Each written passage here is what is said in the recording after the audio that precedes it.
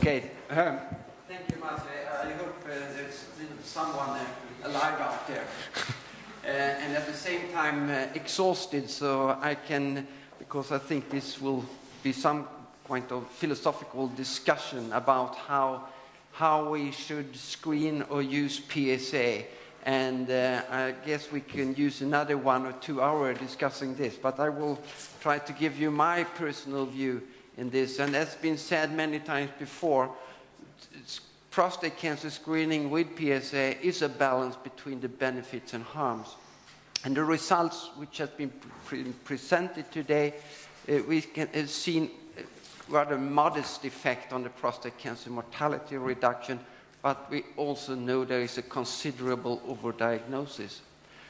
So what is important for improving this? Should we try to reduce the rate of overdiagnosis, or should we try to increase the curability to improve the effect of screening? And could we obtain both reduce overdiagnosis but still increase the curability? Despite we have screening, we now and then see this type of patients. This is a patient who actually was not a patient from the beginning, but he was participating in the Göteborg screening study. And this was the first round, a low PSA, increasing, and he was diagnosed at his 4th round with a PSA of 4.2. And despite this rather low PSA, he had a rather advanced prostate cancer with 10% grade 5, and despite treatment, he died 10 years after the diagnosis. So our screening program, which is thought to be rather intensive, still missed this man. We do not know whether if we have found him at this stage, maybe at this stage, we have been able to cure him. Maybe he was incurable already here. We do not really know. But we know that some cancers are still missed. And we can look on the PLCU trial the other way around. Despite they had their screening, 150 men have actually died from prostate cancer, despite their screening program. Is it good or is it bad? But we know, and I usually try to say that prostate cancer should not be detected as early as possible, but as late as possible, but while it still is curable. And how can we do that?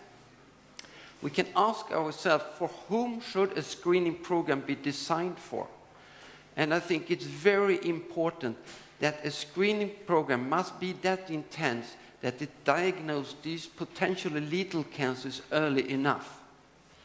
A program that is not aggressive enough may miss these potentially lethal cancers, but still detect those harmless cancers.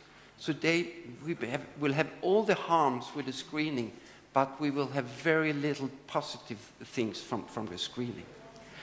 And we used to think that we can have a screening interval which is quite long, because the lead time in prostate cancer is probably in 5 to 10 years. But that is only true if we discuss all cancers.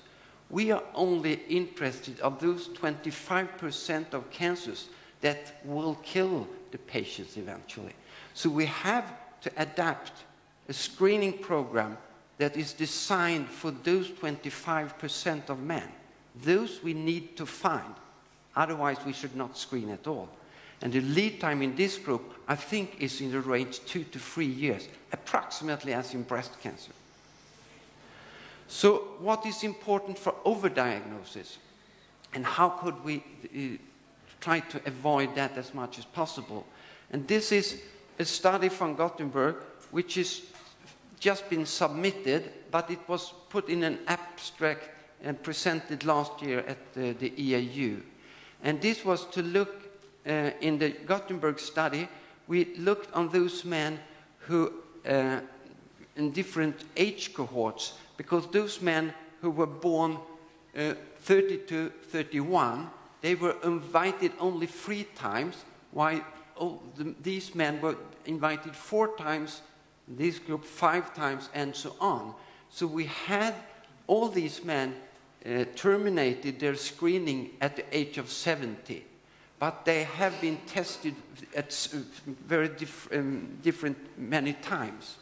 So when we look on this, we can see that this is these men who have only been tested 3 times, while this is the group who have been invited at least 7 times.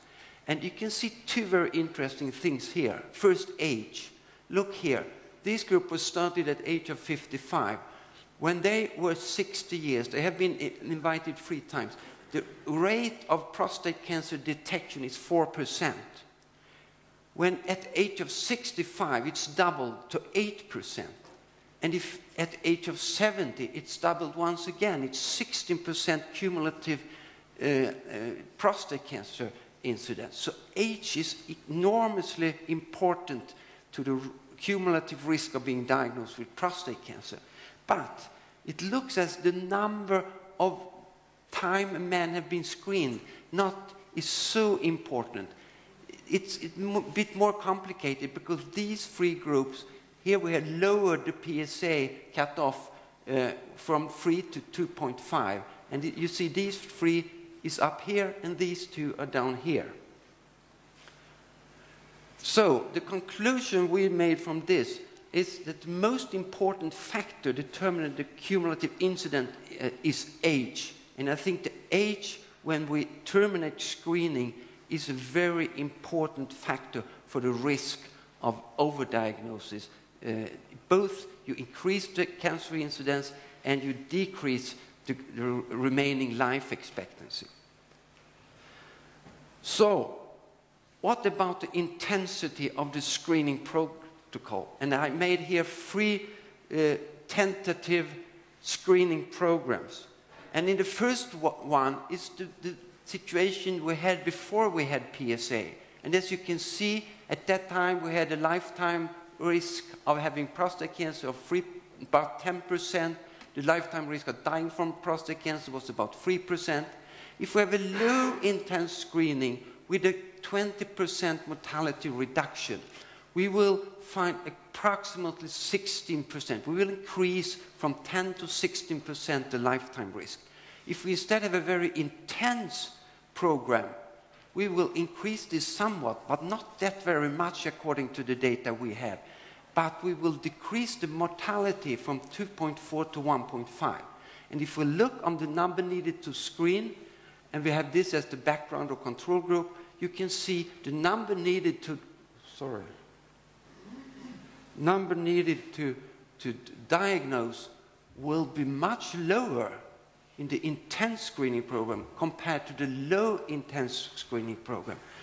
So these are interacting with each other. So we should not just focus on overdiagnosis, we also have to look on the effect of the screening program. And if we look again, as I started, and on the last publication coming out today on the ERSPC, you can see these very huge differences in relative risk reduction between centers. But if you look on the rate of incidence, the incidence rate between the screening group and the control group, you can see in the Netherlands, it's 2.23 more men have been diagnosed in the screening group compared to the control group. But if you look on the different centers, there is really no relation between this rate and the effect, which I think is very interesting. And I think we have some of the explanation here. We do not know what is important, if it's the screening interval, which I personally think is the most important thing, why Sweden has such much better effect. I think 4 years is much too long for finding these lethal cancers which we have to find. But we have to prove that. We don't know. Also, the PSA cutoff, I don't know what is important, or the age group. But there are differences, and this will be a focus of the research within the ERSPC for the coming years. And also, you can look on the death in the last publication now. Of those in the screening arm, half were among the screen detected, But 1/4 of the death in the screening arm was due to interval cancers, which is rather high. And 1/4 was among non-attendees. If you look on these, 25% death in the screening group due to interval cancers, you can see we did the same, published in Cancer a few years ago, and you can see among 39 deaths in prostate cancer in Gothenburg, only 3 were interval cancers. So it's only 10% in Gothenburg, and it's 25% in the whole of ERSBC, telling us a lot of things. So if we turn the other way around, how to reduce overdiagnosis? The problem with PSA is the low specificity as been discussed. And it's many men with PSA elevation have that due to other causes and will be biopsied despite this, and leading to that some small insignificant cancers are detected. If we use other clinical data such as family history, DRE, and TRUS, and use other markers and imaging techniques as we discussed, we find risk modifiers which we probably will use much more in the future to reduce the risk of overdiagnosis. I just show you this one. We have been testing together with Hans Lilja, and this is just showing that PSA is still a very good test, and it could risk stratify men just by a single PSA. So PSA is still something I think we should use, and we should definitely use it for individualizing the screening intervals. I think also this is interesting. We discussed new markers, but we have markers, and this panel of 4 kallikreins, which have been now tested in several populations, apart from Gothenburg, where it was tested for the first time. And these markers is that we use not only PSA, we use free PSA, intact PSA, and HK2. And by doing that, you can see if we use this together with clinical data, we can reduce the number of biopsies from 740 down to 297 and still detect 39 out of 40 high-grade cancers. And I think this could be very useful to use. I don't think many uses it, but I think we need to go this. So the future use, I think, we should use these risk modifiers, but we should use this intelligently. I think we should combine it with a lower threshold of PSA. With these panels, maybe we should use MRI and so on. And then we maybe could get a better sensitivity, higher cure rate, and also achieve a better specificity, and thereby lower the risk of overdiagnosis. So, to summarize this, to avoid overdiagnosis, avoid testing older men. That is the largest risk. And then no data support any benefit at this moment.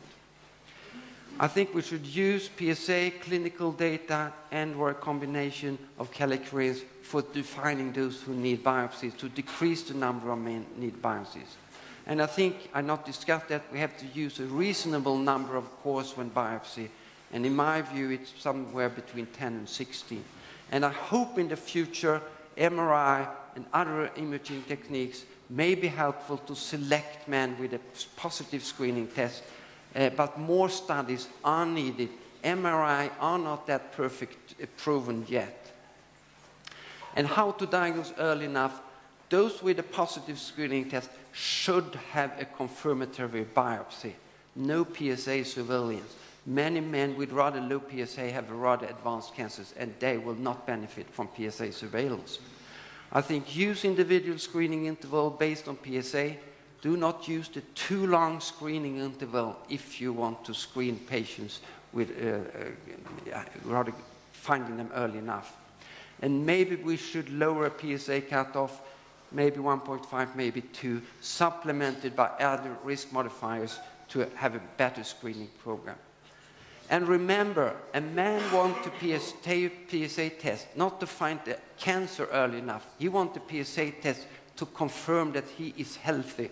He has a very different input to this. It's a reassurance. So in my view, if a man asks for PSA testing, he should follow an organized program. I think still it's better, even if it's not proved. And if he's not doing that, I think it's a risk, at least as it's carried out here in Europe, that we do more harm than benefit. Thank you.